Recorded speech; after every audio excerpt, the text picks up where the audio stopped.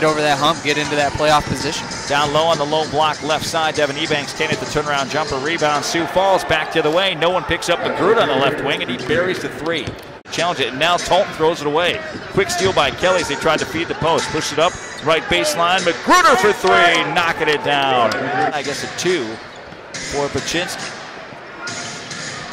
Backdoor cut. Oh, Xavier Ford didn't turn his head. It's getting out in transition for easy layups off turnovers. Into the ball game, Jabril Trawick for Sioux Falls. Meanwhile, Rodney McGruder on the assist from Kelly buries another triple. Slid his body left. I don't know how he did that after he took off.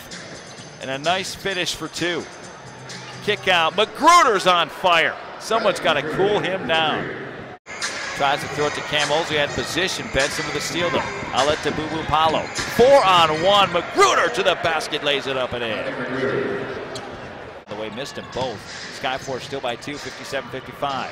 Final 45 seconds of the first half. Rodney McGruder another 3. He is on fire, folks. He's going with the original starting lineups.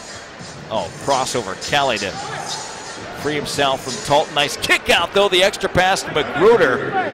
So Henry now at 21, making a case to be the Grand Rapids Dravadias player of the game. Who's got McGruder wide open on the backside? They just throw it down to him, and no one was there. Michigan State, Wisconsin. Big Ten, nobody ever has any dirty, cheap plays. Rodney McGruder flying down the lane. No look pass by Spikes from the right block. Point guard, you go over and give him 5 and point to him. Yeah, like exactly.